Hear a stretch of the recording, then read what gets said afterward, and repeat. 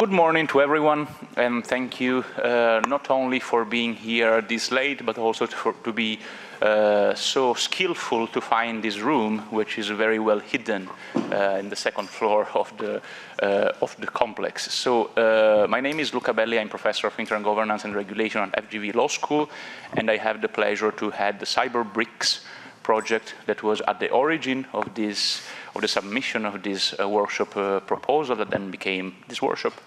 If you want to know more about what we do in the Cyber BRICS project and how we analyze digital policies in the BRICS, so Brazil, Russia, India, China, and South Africa, I invite you to visit cyberbrics.info. And also in a couple of weeks, we will have ready our book on mapping cybersecurity in the BRICS. And it will be, of course, released in open access for you to use it, to read it, and also to use it to do further research. So let me provide you a couple of, before introducing my distinguished panelists, let me provide you a couple of useful pieces of information to understand what we have been doing. The basic assumption from which we started is that BRICS countries, although they have been meeting for more than 10 years, there is a desert of research with regard to digital policies. And the reason is twofold. First of all, there is, unfortunately, things are changing now with further commitment to cooperation, but with regard to policy research, there is still very few projects, initiatives doing so in the BRICS area. Hard sciences are developing cooperation much better.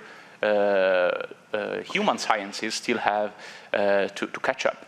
And on the other hand, the digital policies of the BRICS have been really shaped over the past 5 or 6 years for the majority of them. An example that illustrates very well why we have been thinking about this project is data regulation. The reason we have been organizing this workshop. Over the past 2 or 3 years, all BRICS countries have either completely renewed, updated, or elaborated new regulatory frameworks on data protection. The landmark moment that can mark this transition is the Xiamen Declaration in 2017 BRICS meeting. After that, all of them have started coincidentally to adopt or update their political and, their regulatory framework. In Brazil, there has been new data protection legislation adopted last year, entering force next year, and a new data protection authority will be established. Russia has updated the Data Protection Act. India has declared a new fundamental right to privacy in the Puttaswamy case in 2017 that has triggered the elaboration of new data protection bill that is going to be discussed in the coming weeks. China has adopted not only a cybersecurity legislation that tackles data protection, but also has further specified it in the data security specifications, and also introduced a new right to data protection in the general norms for the new civil code. And last but not least, of course, South Africa has created a new data protection regulator a couple of years ago that is now tasked with the duty to implement POPI, the Privacy of Personal Information Act. A lot of things happening. For a group of countries that includes 3.2 billion people, which is 42% of the world population, and where 4 out of 5 BRICS are in the top 5 of the countries with the most mobile internet users, where the Internet of Things is already happening, a reality, where data are gathered, processed continuously, and therefore data protection frameworks are badly needed, both to protect individuals' rights and, of course, also to guarantee a stable, foreseeable environment for businesses. Now, having said that, I would like to introduce my distinguished panelists, starting in BRICS order, of course, from Ambassador Achilles Zalwar, who is director of the Science and Technology Department at the Brazilian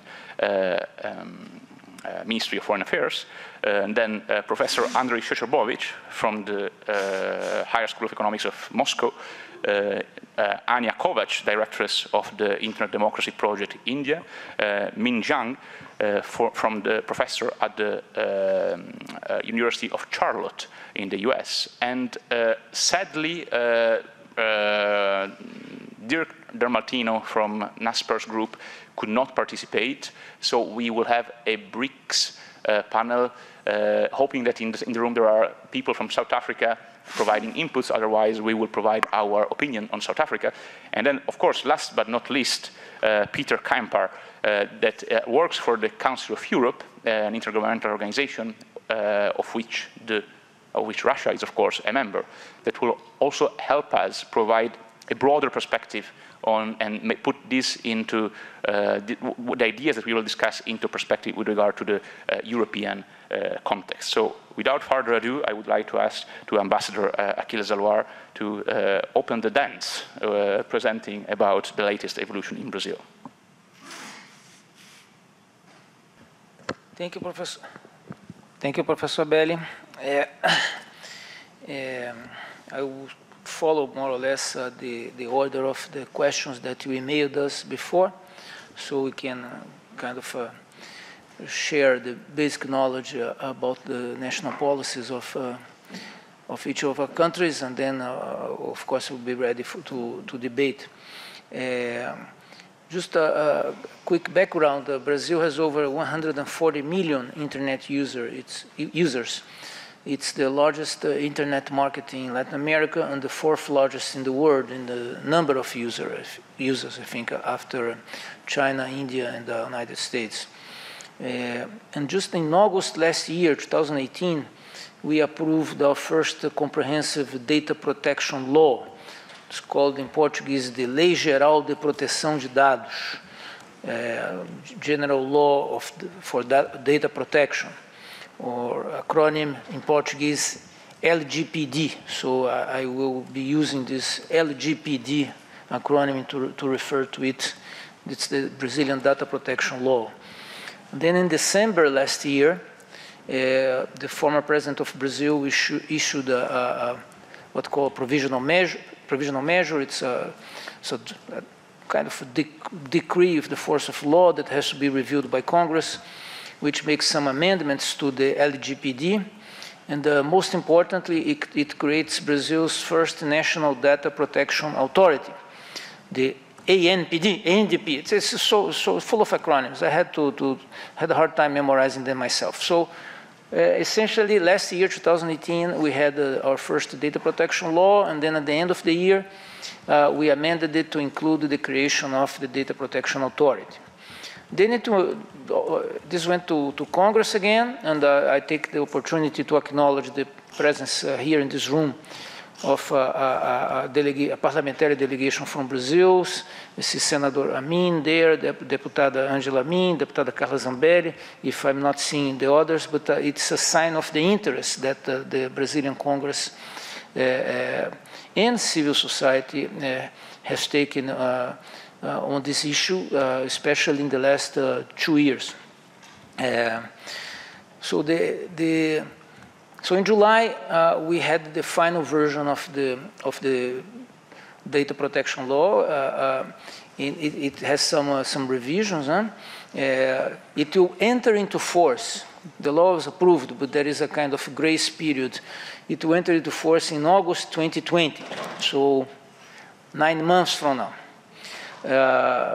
And then starting August, the Data Protection Authority will be responsible for overseeing the data protection regulation.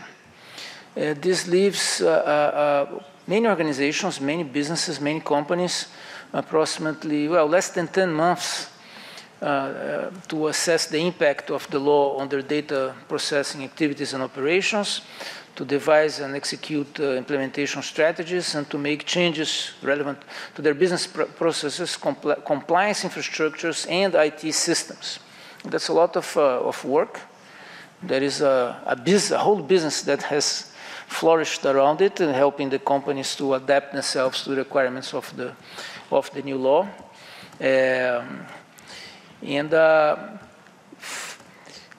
For many of these businesses and organizations and government agencies, etc., there will be this will be an opportunity to transform their approach to data protection and data management, and to adapt it, to put it to line with the modern digital economy, and to use it also as an opportunity to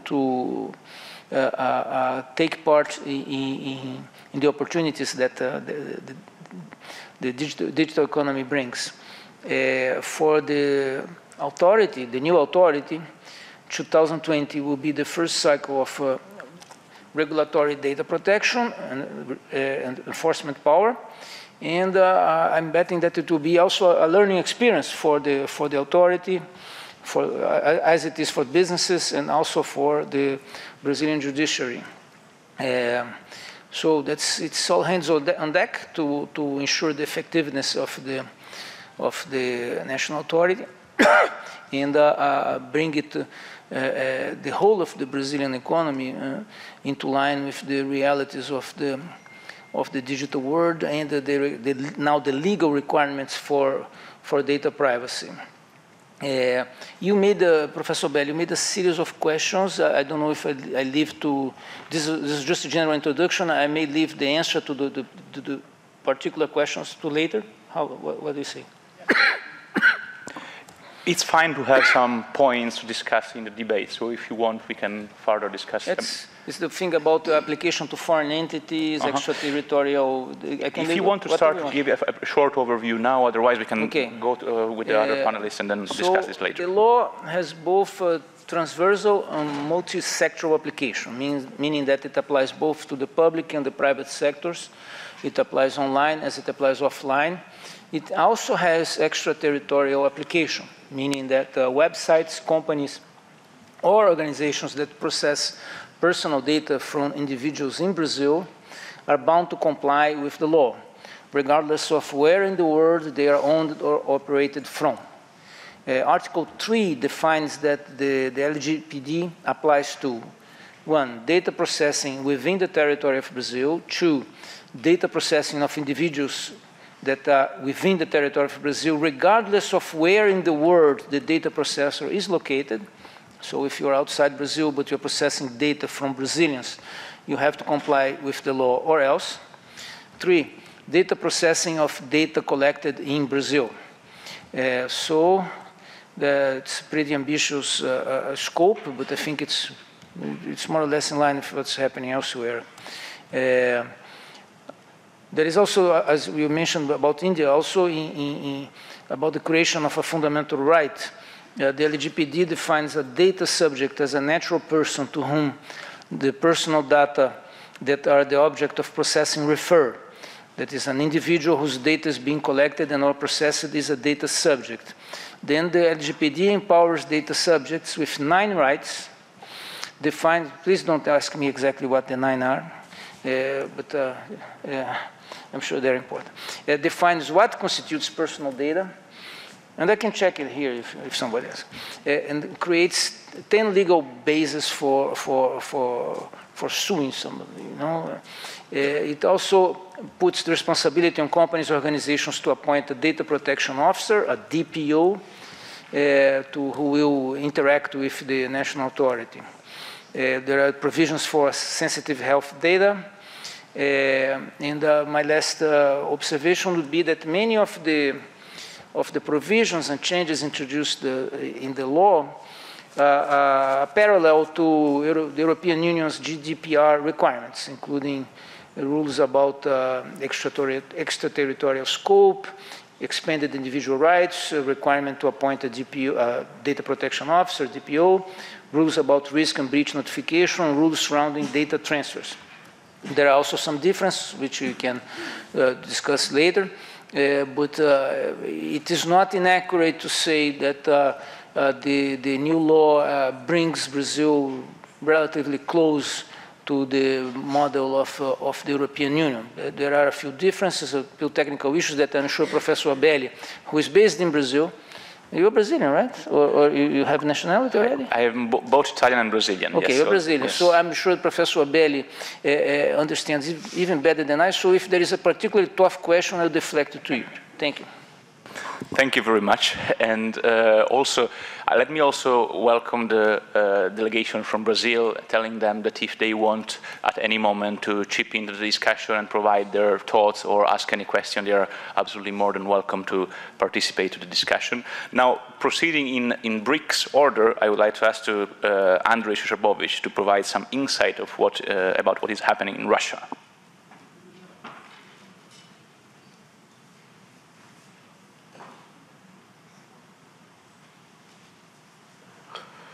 Thank you, Professor Belli.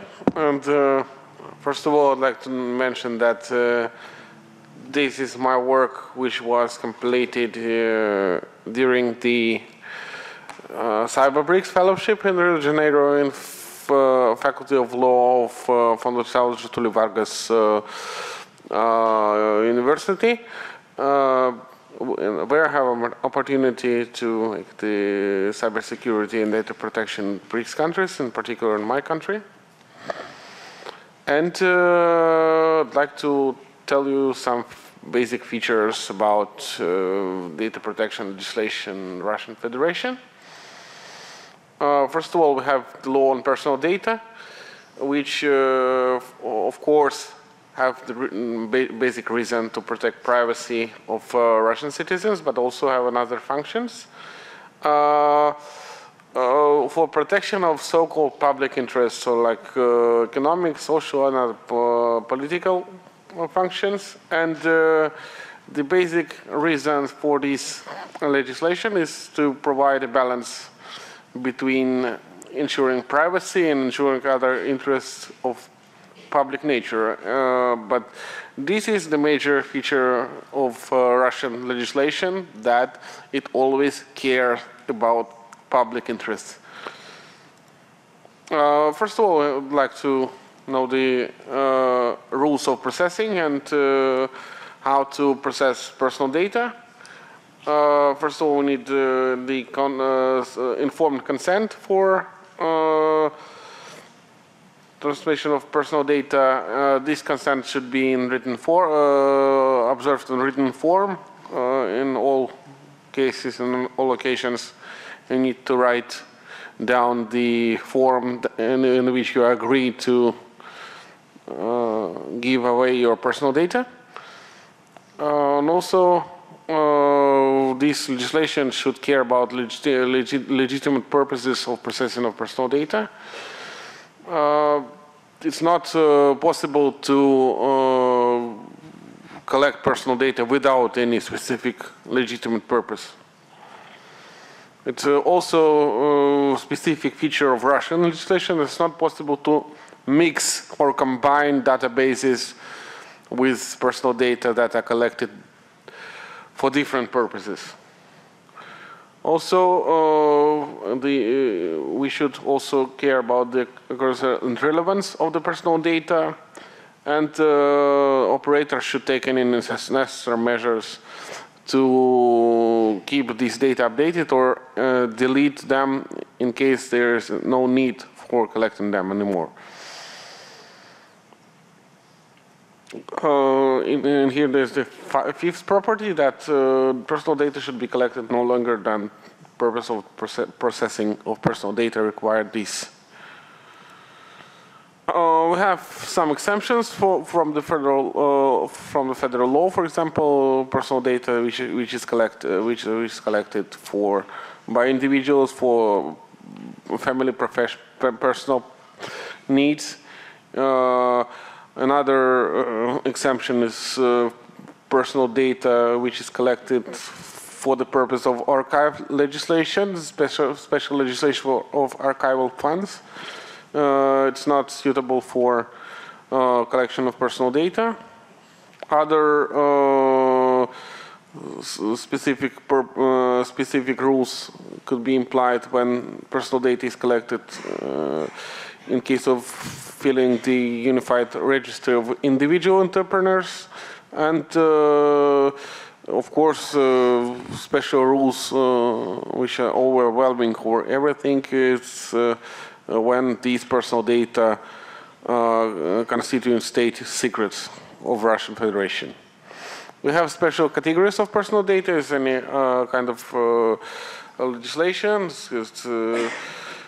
This personal data of these categories could not be collected. This is personal data concerning race, nationality, political opinions, philosophic and religious views, health condition, and intimate life. It's not possible to collect this kind of personal data in any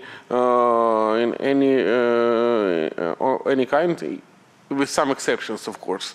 But in general, it's not possible to collect these specialized categories of personal data. This is Roskomnadzor, which is authority authorized for control and sphere of personal data. In any other spheres in internet governance, for example, blocking and filtering of websites, this is one of the major purpose of the Roskomnadzor. It keeps, first of all, it keeps register of operators of personal data, and it keeps registry of violators of legislation of personal data. I will tell you about what will happen in case of this violation. For example, in the Council of Europe Convention, we are remember, but the Roskomnadzor is authority. The convention prescribes that authority in sphere of personal data should be independent, but the Roskomnadzor is structurally dependent from the Ministry of Mass Communications, and that's why Russian Federation is the country which is not suitable for appropriate data protection in accordance with this in this convention. The major problem in legislation of personal data in Russia is localization of personal data.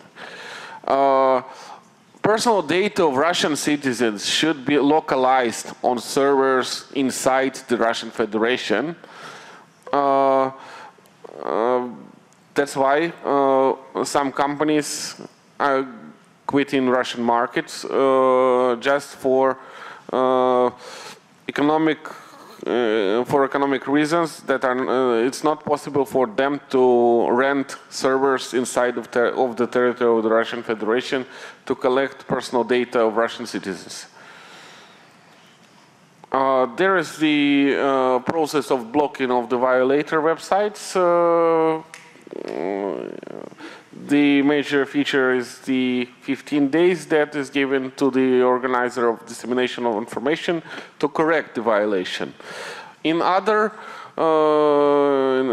in case this violation would not be corrected, Roskomnadzor is able to block the website that contains violation of legislation of personal data of Russian citizens. Lots of critique for this legislation, for this data protection legislation. Russia is not unique in localization of personal data, but there is lots of critiques from the non-governmental organizations, from the independent international organizations, that it limits freedom on the internet, actually. This is how this registry looks like. It's not possible to see the whole register. It's just as possible to search in the registry in case this or that particular website is a violator of the personal data regime. There are some problems of implementation of this law. Some economic experts counted that the country's GDP will decrease by in case of implementation of this law. This law creates major problems in cross-border transfer of personal data. And of course, it's not possible to establish nationality of internet user. In some cases, it's possible to enter any kind of nationality. And of course, the bypassing of this blocking is very simple by using VPN, Tor mechanisms on anonymizers and other things like that. There is issues how to determine possible Russian jurisdiction over websites when website is used a domain name associated with Russian Federation, for example, .ru, .su, .moscow, usage of Russian language without automatic translation. That means that website is devoted for Russian citizens and is market-oriented for Russian citizens. And also payment in Russian rubles also possible. This is the possibility for strengthening governmental control over internet activities. And head of Roskomnadzor said we will continue strictly implement this law. The only major victim here is LinkedIn, which is completely banned in Russia for violation of this personal data legislation. So it's not possible to use the LinkedIn social network in the Russian Federation. I can see that is possibility for other social networks that will not implement this data localization law. If you have questions, I can answer in the end. Thank you very much. Thank you very much, Andrei. And yeah, sorry if I stopped the enthusiasm of the clapping. And actually, I suggest we have another presentation, and we open for a couple of questions, and then we keep on with the other presentations, and then we open for the debate. So please, in BRICS order, Anya. Thank you, Luca. And as always, it's a delight to be on a BRICS panel. I think it's really positive to have, in a meeting like this, panels that foreground Global South perspectives. And I'm going to approach my comments slightly different maybe than the previous speakers. I got inspired by the previous session I was watching, which was the one on digital sovereignty, and where I was very grateful that the ambassador was there to put some of these Global South questions on the table. And I think a lot of what you raised actually in your comments is also the broader framework in which the debate around data protection legislation in India really has to be located. So what I want to do is first talk a little bit about our draft data protection bill. I'm going to talk about the draft that was released in 2018. We know that right now in Parliament it's announced that the bill is going to be introduced. We know that there will be changes, but that version is not public, so I can't say anything about it, sadly. And then secondly, I want to talk a little bit about why it looks the way it looks. We've had in India in the past 2 years a lot of initiatives actually that touch on data, not just this draft data protection bill. And that has generated a lot of enthusiasm. Some have called the draft data protection, personal data protection bill in India a GDPR light.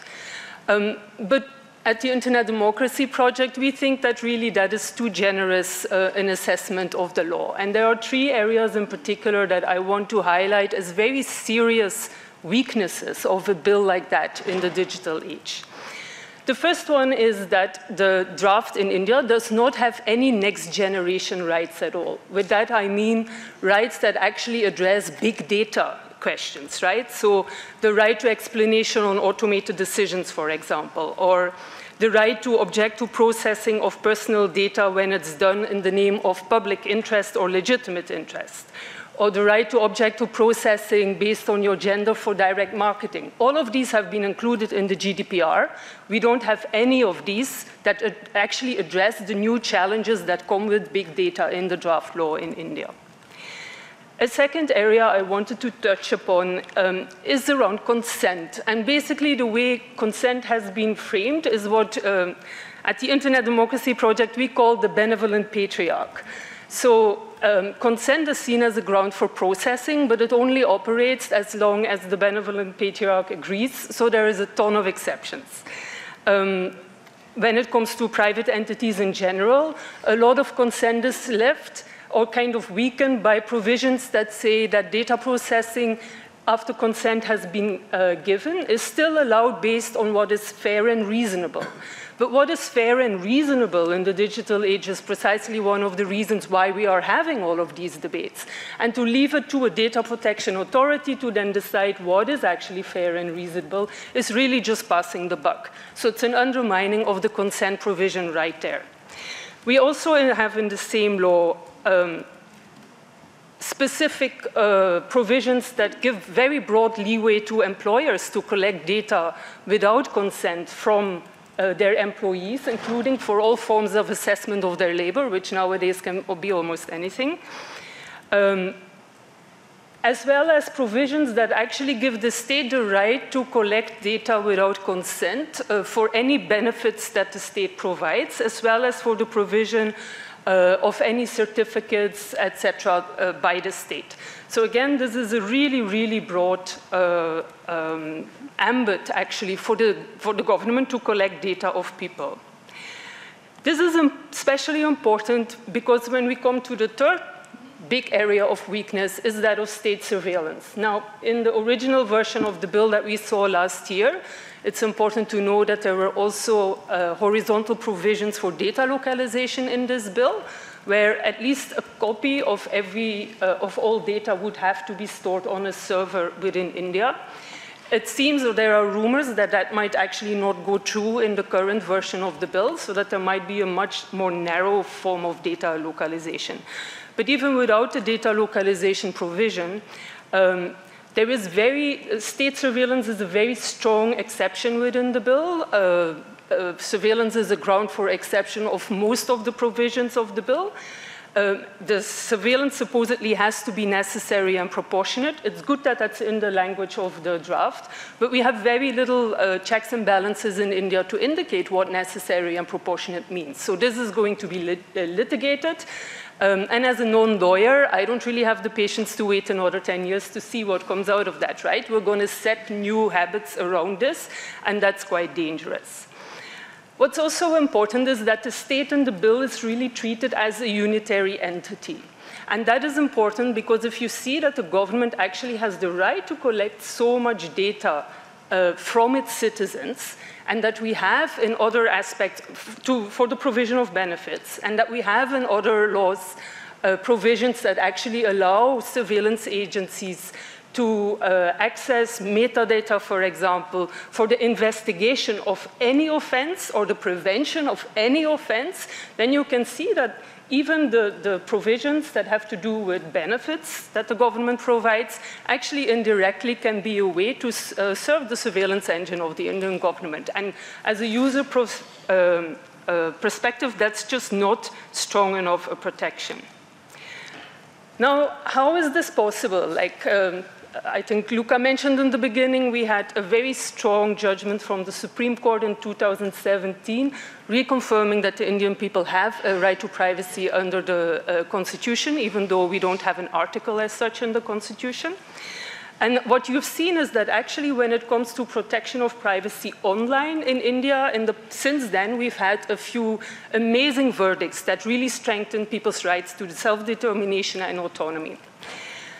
You could see a conspiracy theory in this, but what we argue at the Internet Democracy Project is actually that this kind of focus on collecting data from people really is an extension of the Silicon Valley thinking around data as a resource, as something that is simply out there. And now coming back to the previous session and some of the comments that the ambassador made, if data is really a resource, I think it is no surprise that definitely for a country like India, where you have a market big enough for India to be able to capitalize on that data itself, to want to do that and to frame laws accordingly to actually make that possible.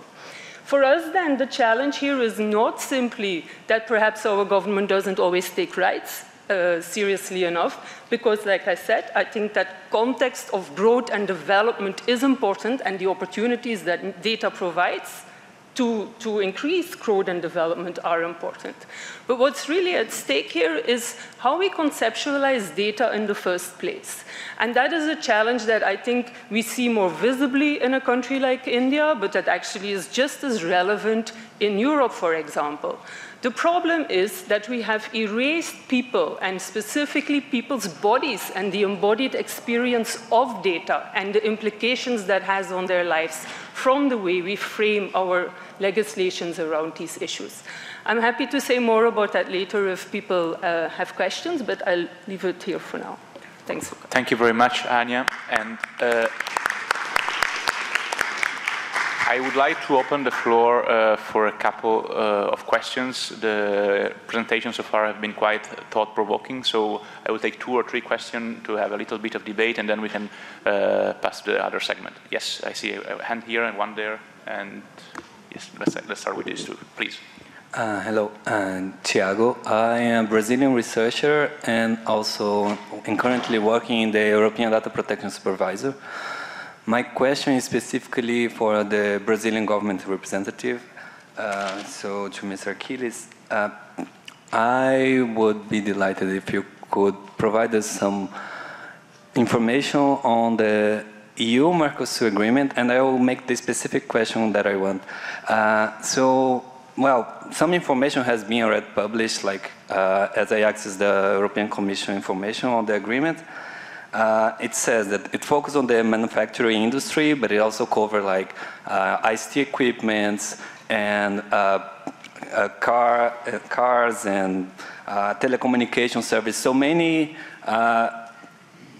part of a lot of industry that's connected with this digital economy as well.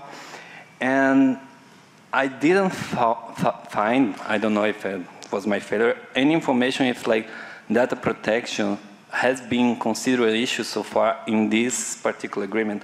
And what I see here, the only information was something that says that it will become easier for Mercosur to export to the EU as far as they respect the EU high standards. Very general, because we are talking about many regulations on the EU high standards. And my question for this panel, it's like specifically to the data protection regulation. We had another, let's take another question there, and then we can go back to the panel. Yeah, please go ahead. Okay, so hello, I'm a student from Hong Kong. We understand that it is advisory to have regulations about data protection, and every country should do this. There are United Nations initiatives, the GDPR and Convention 108+ in Europe, etc. However, there are always different stances when we view from different perspectives, speaking for different stakeholders. For tech giants, including search engines or smart device manufacturers, they prefer looser regulation, which benefit their businesses, while for academic experts, they prefer stricter regulation, which better protect our privacy. How much should companies that will be affected by the framework participate in the establishment of our data protection framework? Thank you. Question. We don't have any other question at this point. I will ask the panelists to provide some quick replies so that then after a couple of exchanges we can come back to the presentations. Ambassador Achilles, I think you had a direct question. Thank you. Answering the question of, I'm sorry, what's your name again? Thiago. Thiago, the question of Thiago. It's amazing the number of Thiagos that work with internet in Brazil. I know 6 or 7 of them, more or less. No, as far as I understand, in the current Mercosur European Union agreement, this issue of data protection is not sufficiently regulated. You know that the final text has not yet been published, just the guidelines and they're still fine-tuning, but I doubt that there will be more than what you mentioned. For us to facilitate digital trade between Brazil and the EU, it will be necessary to negotiate and sign an additional agreement whereby each side recognizes the data protection standards of the other side as essentially equivalent or sufficiently equivalent to those of the other side. And realistically, probably to boil down to the European Union assessing the Brazilian system and its implementation. As I mentioned, the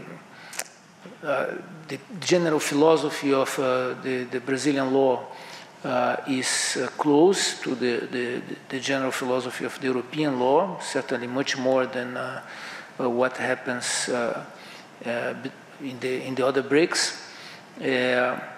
There may be some issues about the design of the data protection agency. That's what I heard in informal conversations, whether it's sufficiently independent or whether but the design of the Brazilian National Data Protection Agency itself is not completed.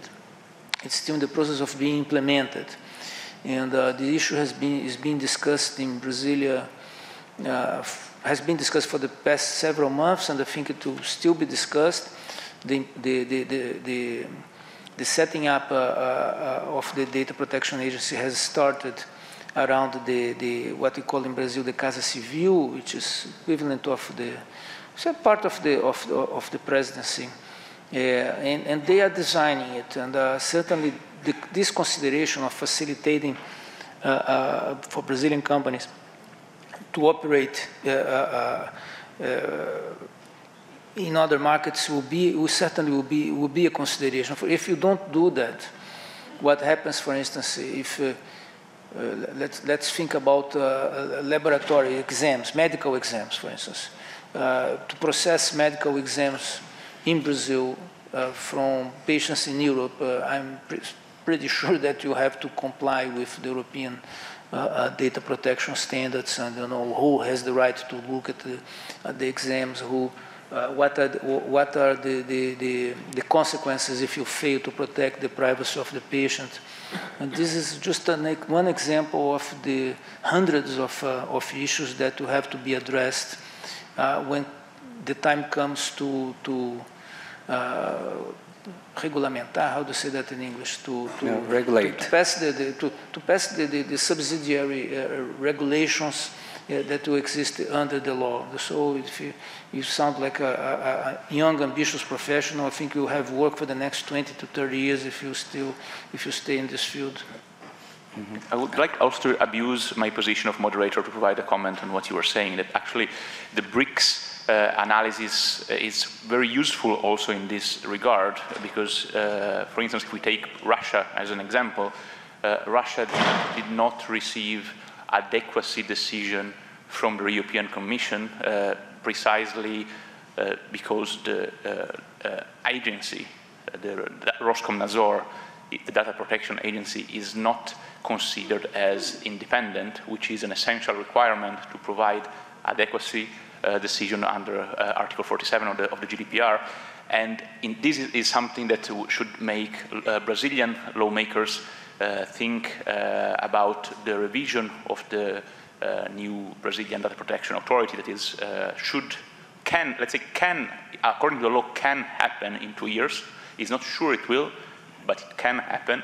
And so, although now the Brazilian Data Protection Authority has been conceived as part of the presidency, so not as a fully independent body, it can be reviewed in a couple of years.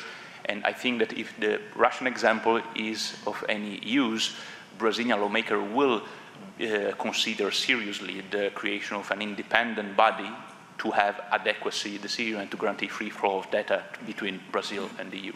Now, sorry if I speak too much. I will let the panelists reply to the second question about, yes, please, me. Thank you for the students from Hong Kong for raising the fantastic question.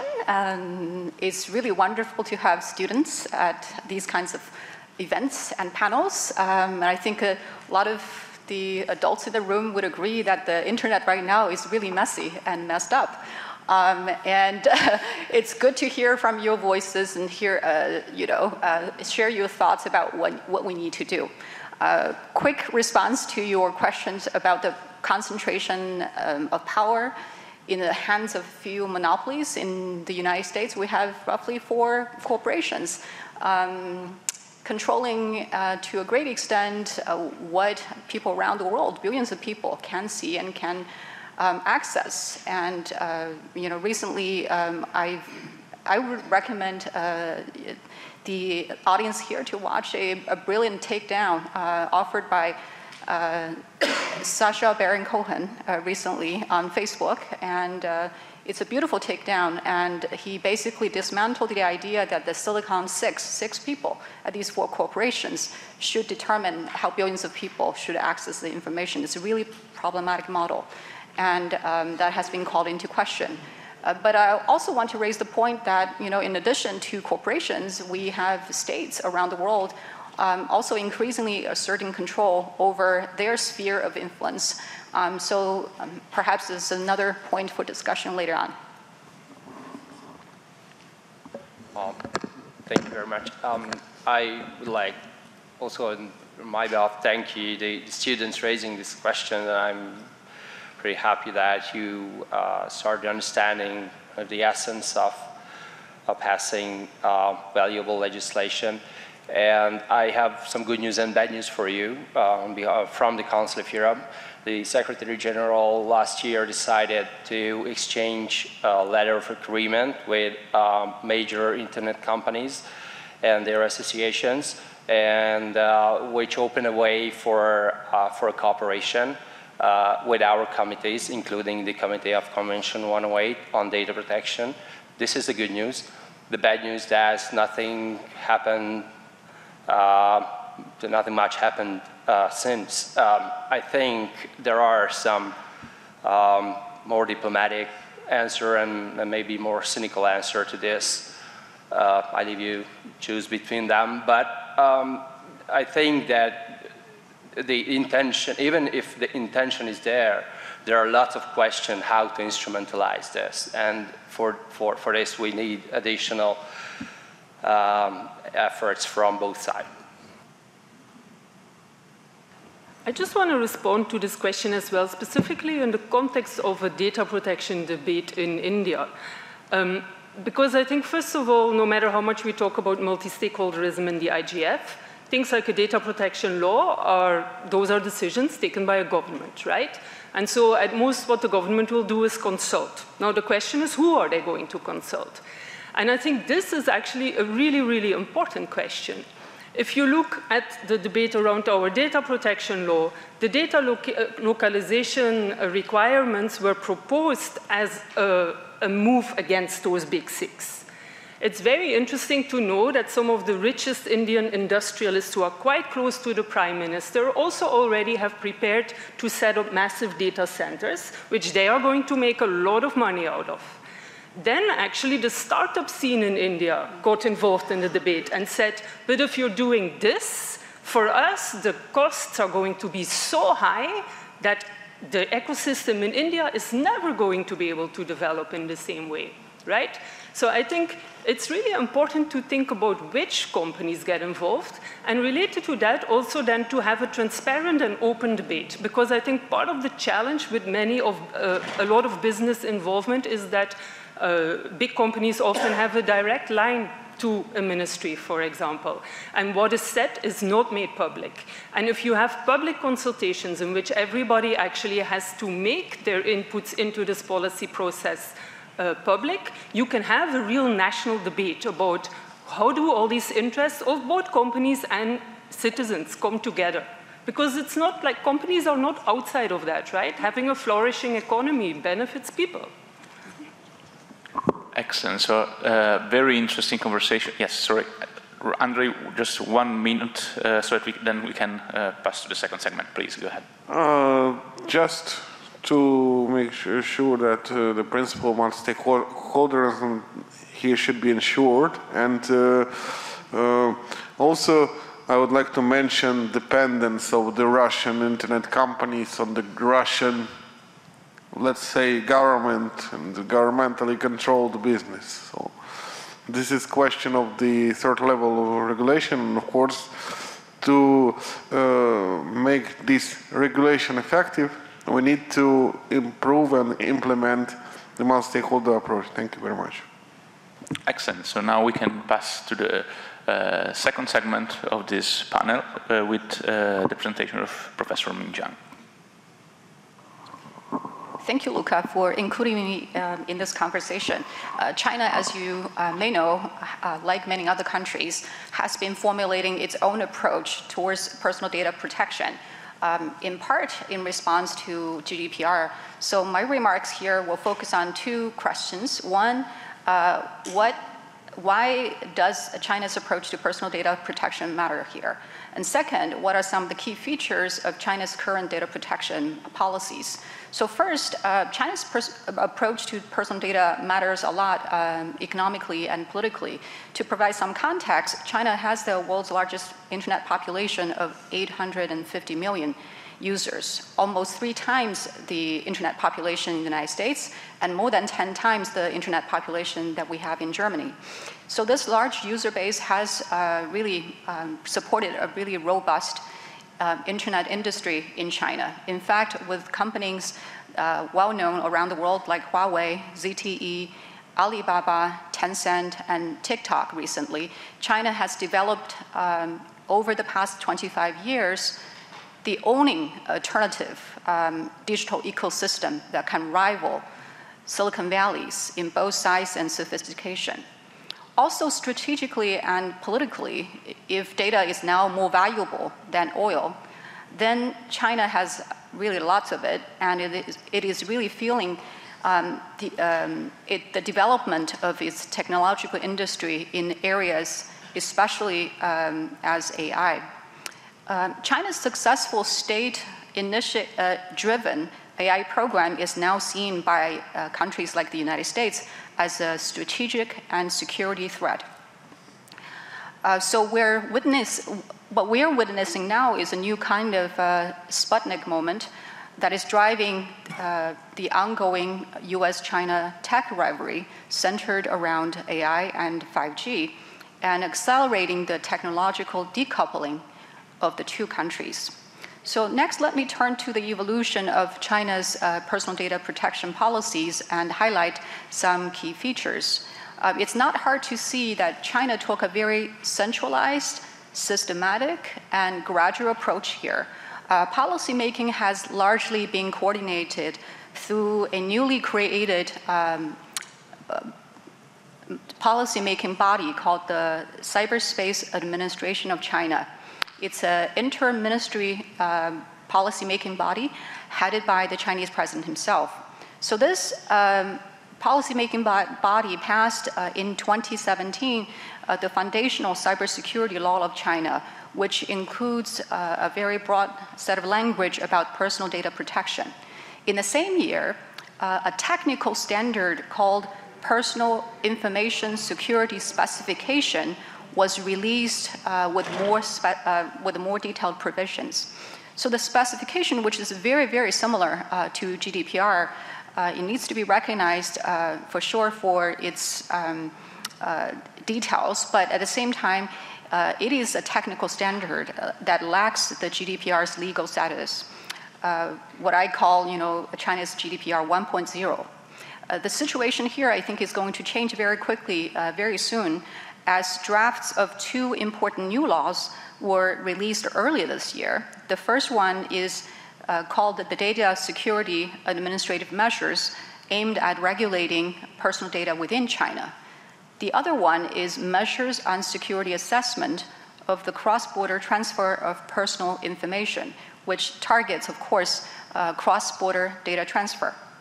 So several aspects of these developments stood out to me regarding China's personal data protection policies. First of all, China has not historically been a very strong champion or advocate for personal data protection and privacy. So these new measures are both an answer to GDPR, but also a necessity if the government in China is trying to put its arms around data in China. And also to those who say the Chinese people don't care about privacy, I think these new laws are providing new legal instruments for citizens to push back, especially on internet companies when they cross the line.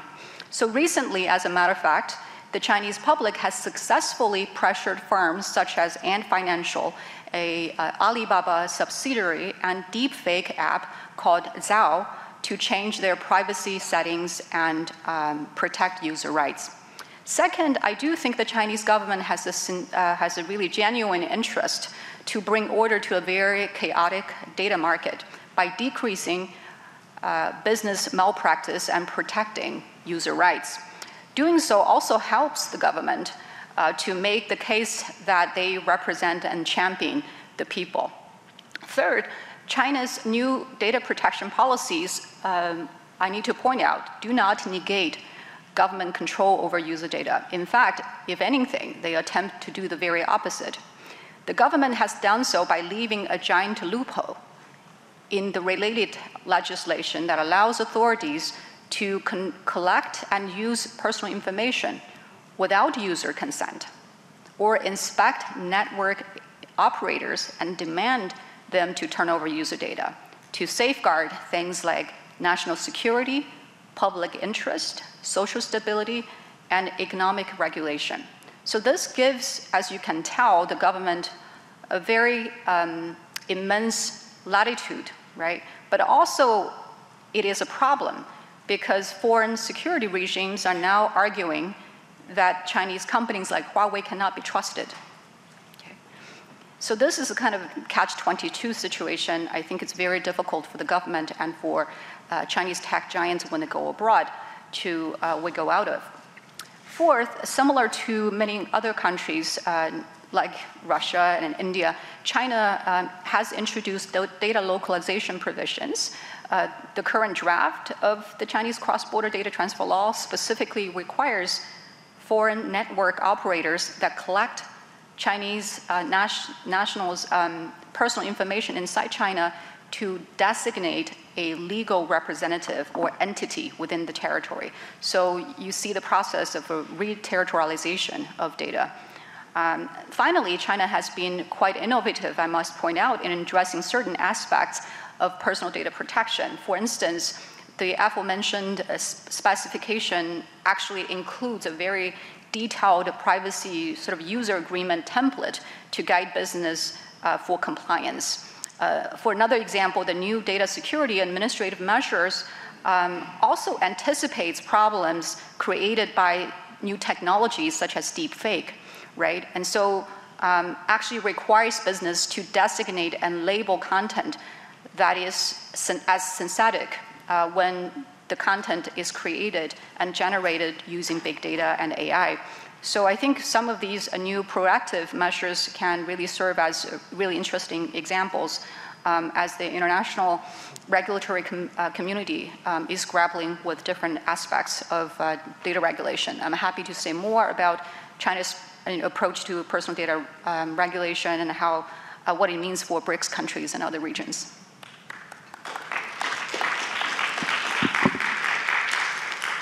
Now, before giving the floor to Peter, I just want to make a couple of comments, highlighting that actually we have also in the Cyber BRICS research spotted two macro tendencies. One is that in spite of a formal binding treaty or agreement, BRICS countries are converging towards many elements of their national regulations.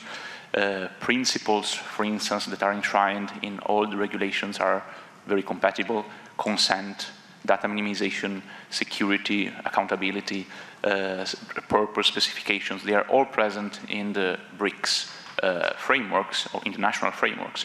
On the other hand, there is still a lot of room for improvement for all the BRICS countries. So the purpose of this session and also our research is precisely to map what exists in the BRICS, which is already extremely meaningful in terms of research, as there is no research in this sense so far, and then identify what could be the best practices that BRICS countries, but even all other countries could follow to, on the one hand, protect individuals' rights, and on the other hand, of course, create a legally predictable environment for businesses, so to kill two pigeons with one stone.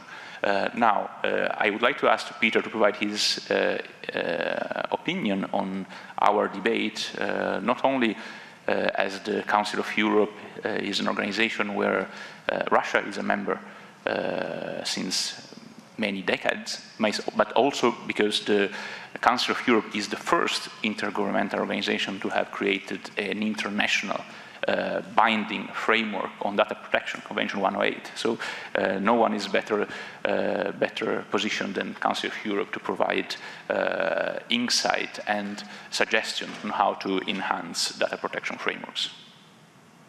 Thank you very much. Thank you very much for having me on this panel.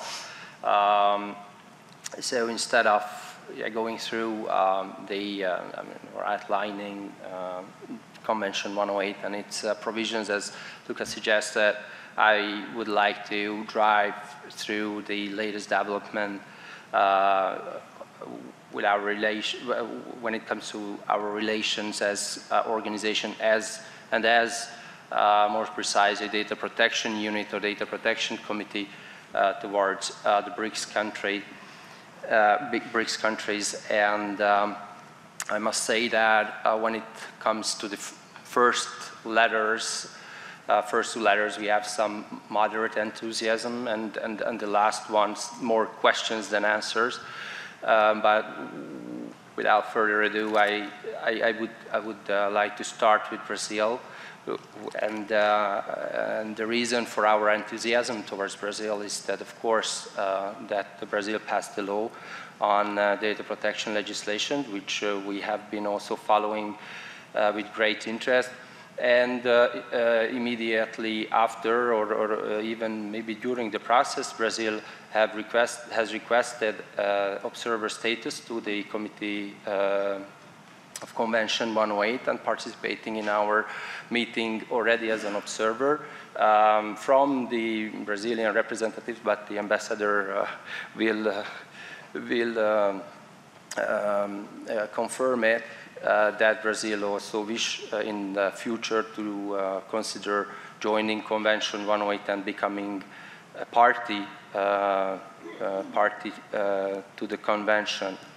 When it comes to the second letter, Russia, we now turn to family affairs, as you rightly pointed out, that Russia is a member state of the Council of Europe and is party to Convention 108. More importantly, Russia was among the first signing the amending protocol on Convention on the modernized Convention 108 last year. But we have some issues, and these issues have been discussed with Russian counterparts at the technical level as well, but it has also been, my organization was very open about these issues, and namely the data localization and the independence of the authority. We have been having a good feedback from our Russian counterparts, that they will wish to tackle those issues and to find solutions in the next draft, which is currently at the Ministry of Telecommunication and will be finalized soon, which would also serve as an instrument for ratification for the modernized Convention 108, for the amending protocol. But instead of, in parallel to this, we have also listened Minister Lavrov with some concerns when he was proposing to the BRICS country to develop legal framework in the field of fight against cybercrime and data protection. So as a country which is apparently very committed to Convention 108 and to the construction that is going on at the global level under the auspices of or under the framework of the Convention 108, how would this be in line with BRICS legal frameworks that are to be developed? When it comes to India, we are turning to the more question than answers part. And I can only tell you that I participated at an international conference last year where I met the State Secretary from the Ministry of Justice, who is responsible for the draft legislation from the Indian government. And it was during the WhatsApp scam. I don't know if you have heard about that or you are familiar with the issue, but all our discussion at this open conference was revolving around data localization. And many argued that India should look into the Russian model and the Vietnamese model in Asia, which have opted already for some kind of data localization model, which we as Council of Europe and Convention 108 would not favor, and I said this openly, because we believe that any protection framework would have to guarantee an appropriate level of protection of individuals in the digital age while ensuring free flow of data. And besides, technically it's not possible, and I hope that there are some ICANN fellows here that will also support me on that. I think that it can create more problem than solutions, but I'm of course happy to discuss this. When it comes to China, again, our questions just goes on. Our questions just go on. Very similar to India, I met one of the responsible of the Chinese government for the new legislation at the closed-door meeting organized by the GSMA, for which we are very thankful. And we could have a discussion on the issue of privacy and the Chinese government views on the protection of privacy. But that was a closed-door meeting, so I would not be able to reveal too much of the information. But it is, I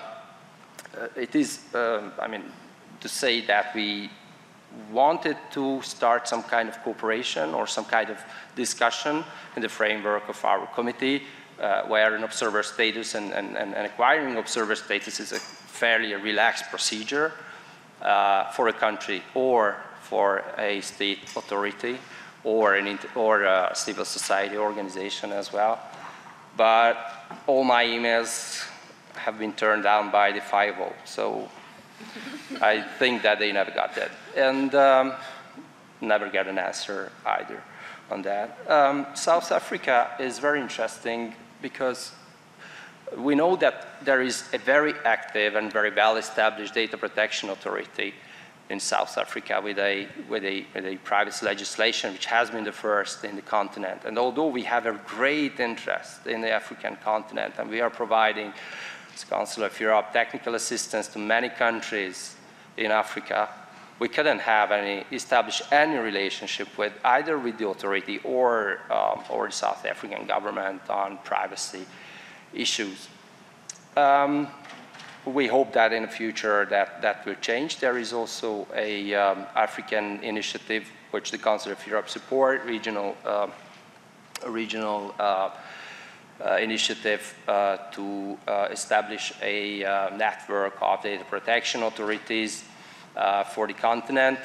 We believe that at least via this we will be able to start discussion and exchanging, because we believe that for the construction of a protective framework, having these two building blocks that I mentioned, that appropriate protection of individuals and free flow of data, we need discussions and we need it now. Excellent. And as we still have almost 10 minutes, we may have discussion indeed. So I hope that there will be other comments and questions amongst the participants. If there is anyone from South Africa that wants to chip in and provide some inputs or some feedback on what we have been doing and saying, please don't be shy and take the mic. Do we have any comments from the floor? Yes, please go ahead. I think you can take one of those mics there.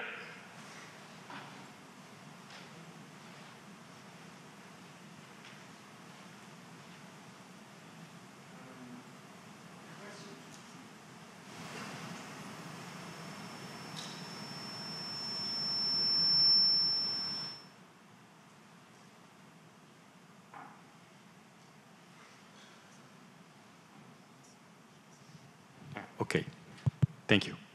My name is Domenico Fermonte. I'm from the University of Roma Tre. I'm a sociologist, but trained as a linguist and cultural studies scholar. So my question to the BRICS audience, but also, of course, to the panel, is don't you think that all these personal data and sovereignty and splitting internet, etc., narrative is also deeply rooted to cultural and linguistic problems? All these effects, all these laws in Russia and to an extent also in other countries like not just China, but in general, it's all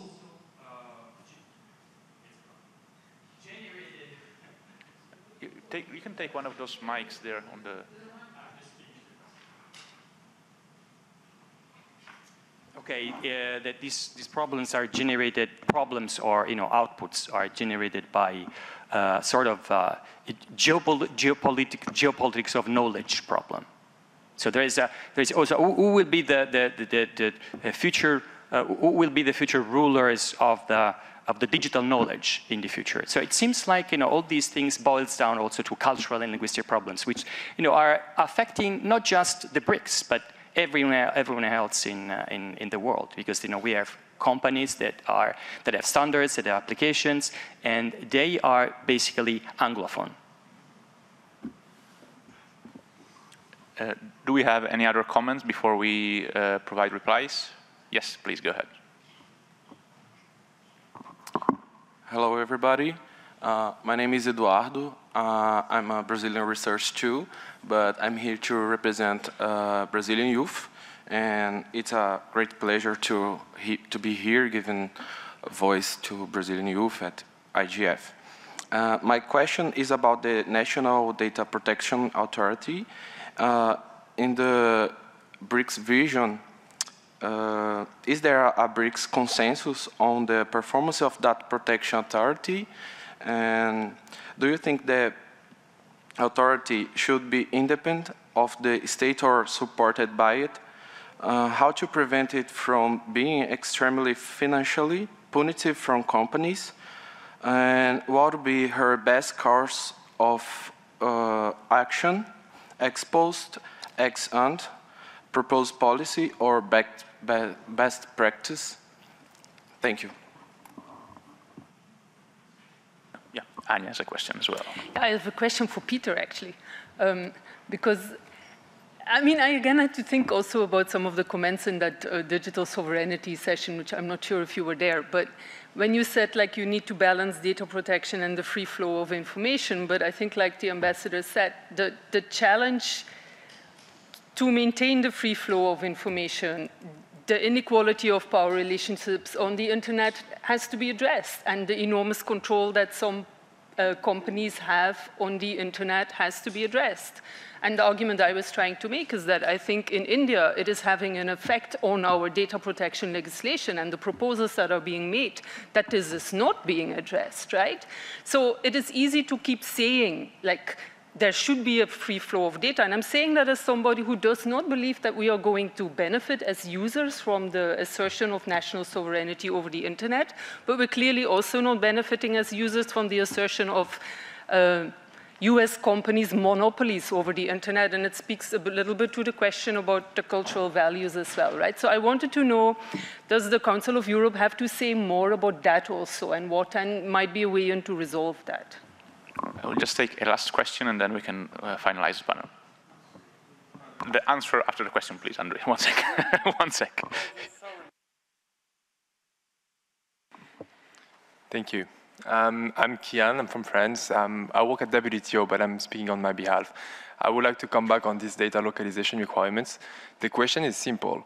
Why data localization requirements? Because there are alternative methods to address, for example, competition. We can think about data trusts. That can be a model. For privacy, we can increase online users' control over the data with more transparency, right? So why, for example, in Russia, the government has taken the approach of having data localization requirements, or in India, they are thinking to do so. As I agree with the gentleman from the Council of Europe, free flow of data is better in terms of trade, at least. And for addressing policy objectives, which are legitimate, we have alternatives, right? So why?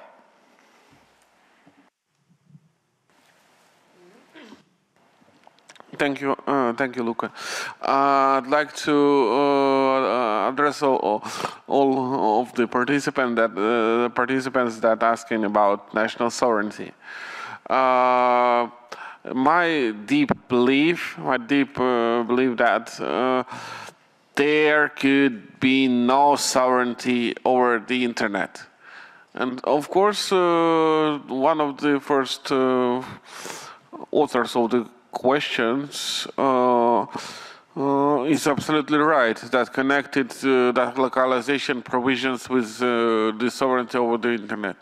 When we introduced in 2016 the data localization, now we introduced the sovereign internet law. And this trend, of course, is really negative. The only possible things to answer is to develop international frameworks, I believe that developed in the multi-stakeholder environment, like this, where we are here. And so this is the only, otherwise the internet could be actually just dismissed into the national segments, and people around the world will lose the greatest opportunities ever for communication. Thank you. Anyone else willing to address the questions? I have also a comment that that actually resonate with what was said before about seeing not only the perspective, the narrative of data localization versus free flow of information, but also the perspective. I think it's necessary to see also another side of the coin, which is the free flow entails a bi-directional flow of information. When it becomes an avenue for a scramble for data to extract data unilaterally from one nation and bring it to foreign servers where value can be extracted, and also taxes will not be paid in the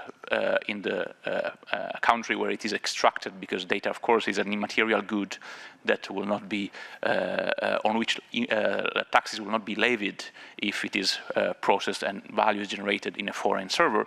Then one can understand that actually data localization, it's of course linked to sovereignty, but also it's deeply intertwined with protectionism and the feeling that many countries, especially those with huge populations producing huge amount of data, are starting to think about data as a resource, and the fact that the free flow of information actually on paper looks like a great exchange of information, but in practice looks like a drilling and draining of a valuable information out of a country into a foreign country where those data are accumulated and then value is extracted.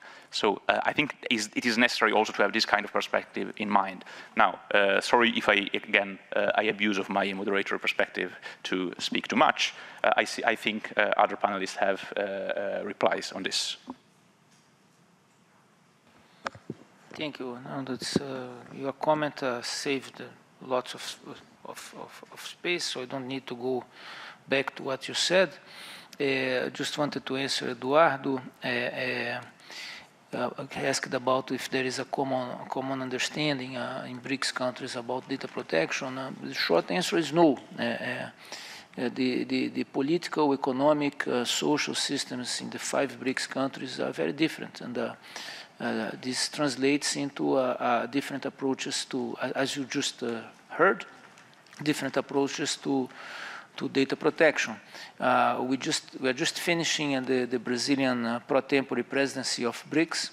The motto, more or less, that I don't even know if we said to the other BRICS countries. I think we did, but it was our our thought internally as we prepared for the presidency, which I think it was a pretty successful presidency, was cooperation, not coordination.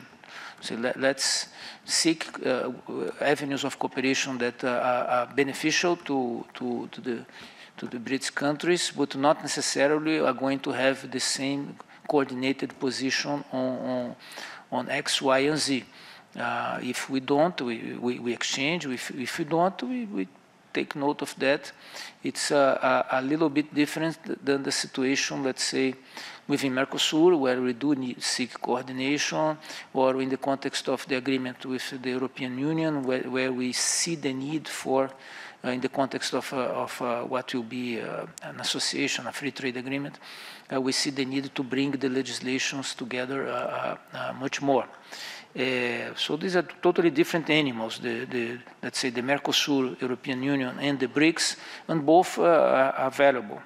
Then my last comment about the question by Professor Rossi, right? Domenico Rossi? Domenico, I found your question fascinating. It gave me the desire to hear you present it for 1 hour. This kind of whether the divide that we see in the world is a linguistic or semiotic divide. My own taste for philosophical inquiry leads me to believe there is something concrete and truthful about what you said. We live in a world in which different, let's say, regimes of truth are competing for space. Who gets to decide what's true, what's false? Now we have this concept of fake news.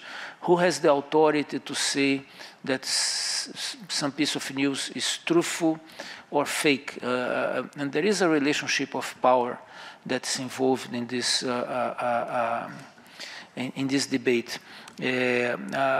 In my government was campaigned last year and was elected on a premise of strengthening of Brazilian sovereignty. So we tend to be more soberanistas or pro-sovereignty than today, 2019, than maybe we were 10 years ago or 20 years ago. And we're not isolated in that. It's a general tendency. But the assertion of sovereignty doesn't mean isolationism. And also our policy is a policy of a trade opening to the world. We want to lower trade barriers and at the same time assert sovereignty. That's why I thought it was particularly interesting to hear the speech by Chancellor Merkel yesterday. Because sometimes the debate here at the IGF, you have the people who are pro-sovereignty against the people who are pro-global internet. And she was very keen to note that she defends digital sovereignty inside a global, single, free internet.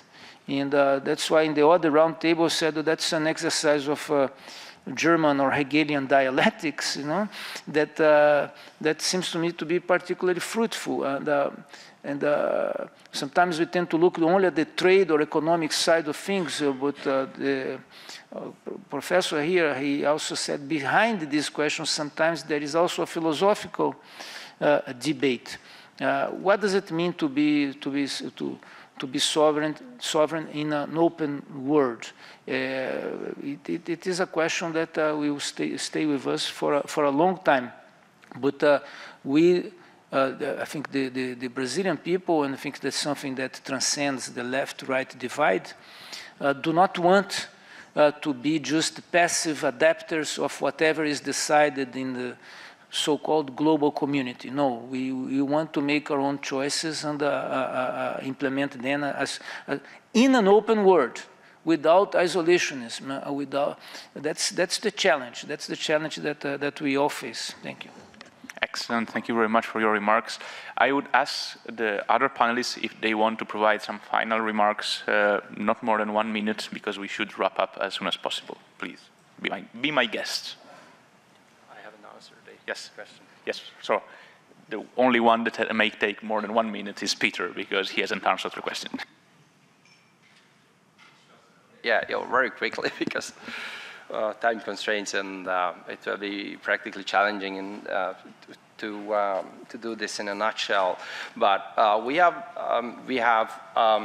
the starting position that the right to privacy, as defined by Article 12 of the United Nations Declaration of Human Rights, is an individual but universal human rights, and every state has a positive obligation to uphold and to protect these human rights. It is an individual human rights which belongs to the person, and which is in relation that you also referred to informational self-determination and autonomy, and also human dignity to a certain extent in certain circumstances. But this is not a collective right. It is an individual right. And the more than 40 years of the ECHR case law have made a very good distinction that we reproduced, the legislator reproduced in the Convention 108, the modernized form. What is the difference between human rights and state interests, like public security? You can balance human rights against each other. Human rights, right to privacy, right to freedom of expression, you can balance against each other. But you will not balance human rights against public security. What you will do, and what the state should do according to our Court of Human Rights, is that include into the protective framework all consideration necessary to protect and to protect and also to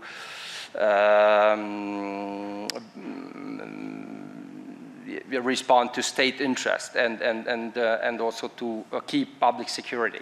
So there are extended negotiations all around the world, but also in the international data protection community. And I'm just mentioning some of the latest cases, like I'm sure that Facebook would not be very favorable to be, again, fined $5 billion next year. I'm also pretty sure that the discussion of dismantling Facebook, not on privacy grounds, but on different grounds, would also at the US Senate will lead to a conclusion. Also, the Google in Europe has been fined recently by CNIL. Not the first time. Schrems 2 cases is before the court. So what we believe in is basically when you want to protect the rights of your individual, when you want to protect your individuals in different circumstances, is that you have to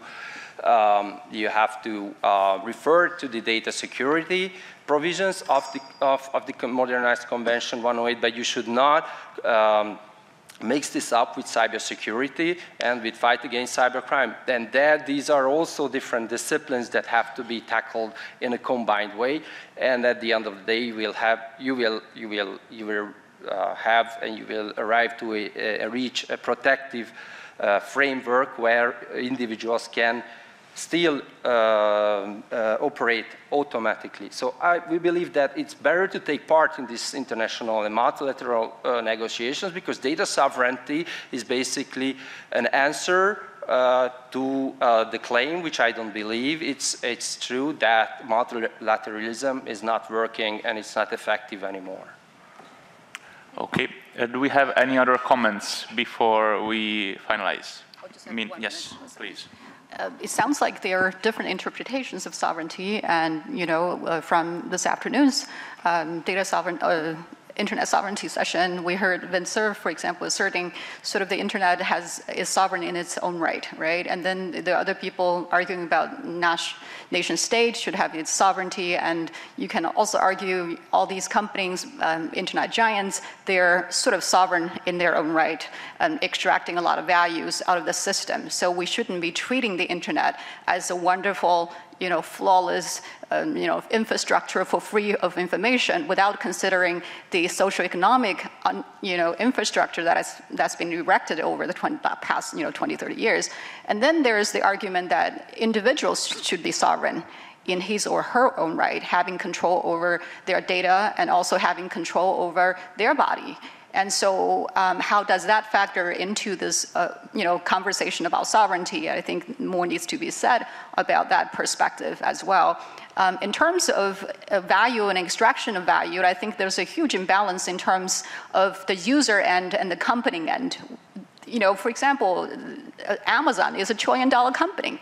It pays zero tax federal tax to the United States federal government. How's that fair, right? And so I think the US government has to think about processes, and other governments have to think about processes of getting a fair share and fair shake out of the system that is grossly unfair and unjust right now. I think there's a link between the question about geopolitics of knowledge, sovereignty, and the question of data localization. And I think one part of the answer is actually what Luca said earlier, how important data as a national resource has become. And in the context of India, it's important to understand that the government is also looking at initiatives to make data from companies like Uber, that Uber gathers about what people do and traffic lights available to startup communities in India to build apps on top of, etc., or whatever, like products, right? So they're really looking at this as a way to build a data ecosystem that actually builds value for Indian people based on data from Indian people rather than exporting it outside. But in addition to that, so the cultural arguments, it's not as if the cultural issues don't matter, but they don't play into the sovereignty debate. This is really about hardcore geopolitics and about national interests. It's about money, and it's also really fundamentally about security. The Indian government has been looking for ways to get access to data, to break encryption, to have data localized, at least as early as 2011, when they tried to get BlackBerry to actually give them access to the encrypted data on BlackBerries, and were successful in the end. And that has been a continuous threat. They have looked at different arguments, including hate speech on the internet, for example. And it's like now it seems finally this is coming to a conclusion where it seems acceptable. But these are really the two things: money, economics, and national security. And the security issue, just to say, I do think it's also real, right? In Delhi, we've had terrorist attacks in the center of Delhi. We've had this in Bombay, actually 26th of November was the anniversary of an attack in Bombay where 200 people lost their lives. It's real. So it's a complicated question in that sense. I would like to thank everyone for the excellent presentations, comments, questions. I would just like to remind you that if you are interested in the issue, you may find a lot of interesting material on cyberbricks.info. We will release a book in some weeks, and actually we will have a panel at CPDP on personal data regulators in the BRICS at the end of January. So a lot of other interesting things for you interested in the BRICS upcoming. Thank you very much for your participation, and see you in the next events. Thank you very much.